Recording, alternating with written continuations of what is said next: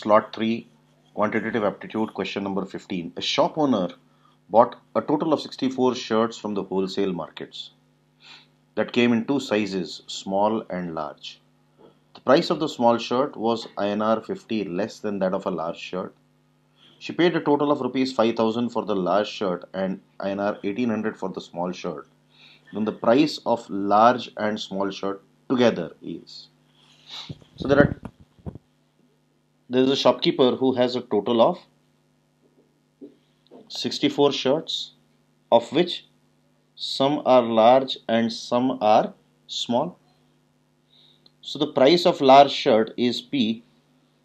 Then the price of small shirt is given to be 50 less.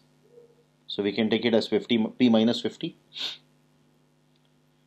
And now if the number of large shirts is X, then 64 minus X should give us the number of small shirts. So what does it mean? It means that the total paid for the large shirt, that is X into P, must be equal to 5,000 rupees. This is equation 1. And second equation is 64 minus X into P minus 50 is equal to 1,800. So there are your two equations. And once we get these two equations, we can easily solve it by using quadratic equation. What we can do is we can just substitute X is equal to 5,000 upon P from 1 into 2. And we will get a quadratic equation. But in an exam situation, solving that kind of quadratic equation will be tedious. So what else we can do? Well, we can solve it by using options intelligently. Now, what are these options giving you? These options are giving you the total price of a small shirt. So basically P plus P minus 50. This is what the two options are giving you. And according to your options, the value of P plus P minus 50 can be 150, can be 225, can be 175, and can be 200. Now I'll immediately rule out these two options because they are giving me answers in fractions, which is possible, but I will not try using these options. I will try option 1 and option 4 for the first time. So if option 1 is my correct answer,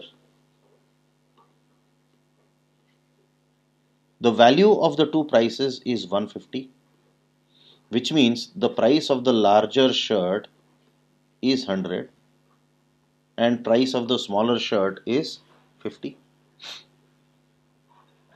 And we are told that 50 into some number, see, X into P is 5,000 and we already get the value of P as 100. So 100 into X must be 5,000, which means 100x must be 50. Now the moment you get X as 50, what is X? X is the number of large shirts. So immediately you see that the number of small shirts should be 14.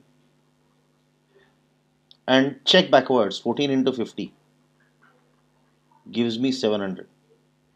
So this is nothing but the total price or total cost of small shirts. But that is given to be 1,800, so just cancel it. This can't be your answer. So what else can be your answer? The sum of the two prices can be 200, which means the price of large shirt can be 125 and price of small shirt can be 75. Now what should we do?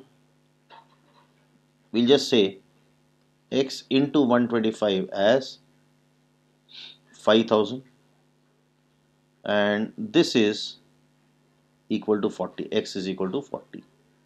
What does that mean? Number of small shirts must be 64 minus 40, that is 24, and just multiply 24 into 75. What do you get? 12. 24 5s are 120, carry over 12, 0 carry over 12, and this is 168 plus 12, 180. So the total is 1800. So option D, 200 must be your answer. So in an exam setting, you can very well see that how plugging the options backward would help you solve the question faster. The quadratic equation is quite tedious. In fact, it has pretty large numbers.